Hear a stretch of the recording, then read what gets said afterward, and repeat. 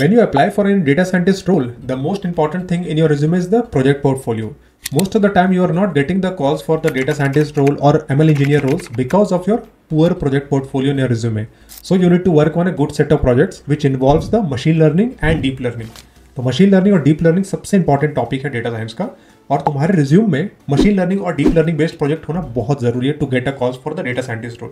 In fact the machine learning is the most important topic in data science itself.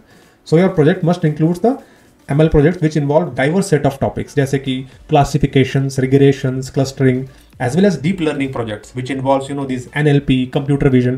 तो अगर तुम्हारे deep learning projects होंगे जो कि NLP और computer vision based है, या फिर ML projects हैं जिसमें कि classification algorithms use हो रहे हैं, regression, clustering, then you can consider your resume look good and a good set of technical projects you have.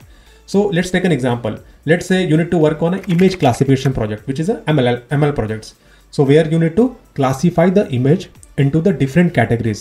Like for example, when I upload any pics in your project or a platform, your platform can able to compute and it can detect whether it's an animal or a vehicle or a building.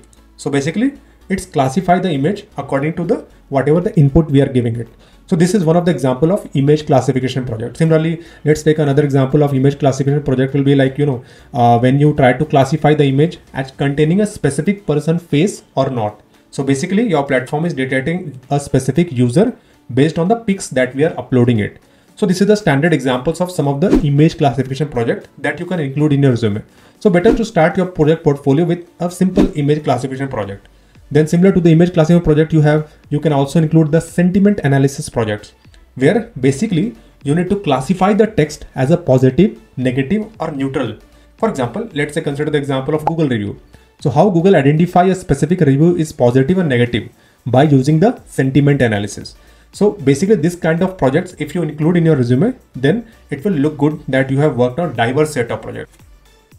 Similarly, like Facebook, right? Facebook platform detect any harmful text in their platform and they immediately delete it. This is also one of the example of it.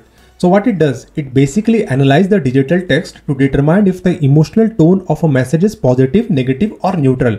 Like this IMDb rating or Twitter comments. So immediately any kind of violation will happen, they immediately delete those kind of comments or a post. So this is also one of the example of classification project.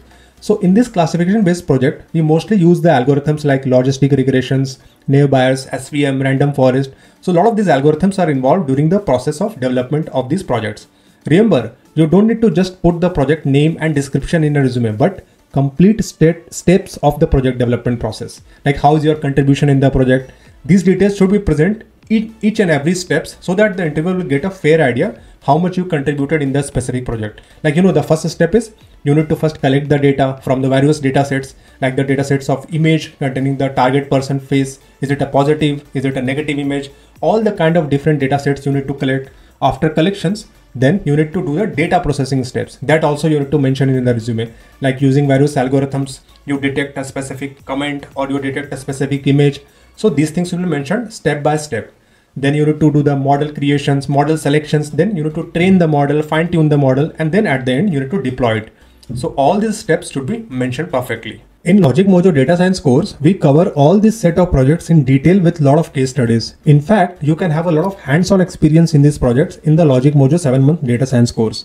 Now, similarly, after classification also, you can put the regression based project. Now regression based project mostly occurs like the predicting and forecasting kind of projects, like this stock price predictions, sales predictions of a company, predicting traffic speed, predicting house price, forecast weather. So all these types of projects comes under the regression based project. And the steps for developing this kind of project is also same. Like you are going to do the data collections, then do the data pre-processing, model selection, model tuning, training, and then followed by you deploy this model. So basically the regression based projects must also be present in the resume. That is very, very important. And then after that, you can put the TensorFlow or PyTorch framework based deep learning project in your resume. Now it's time for deep learning project also. So deep learning, most important topics are neural networks, CNN, transfer learning. So when you develop these kind of projects, you are of course going to use all these tech stacks while developing it, the deep learning project. So you can use the deep learning with NLP, where you can build a chatbot type application which can answer your queries, or you can also put the deep learning computer vision based project also. Now, if you go with these set of projects in your resume for a data scientist role, it actually adds the value to your portfolio and you can get a call easily for the data scientist role in the top product-based companies.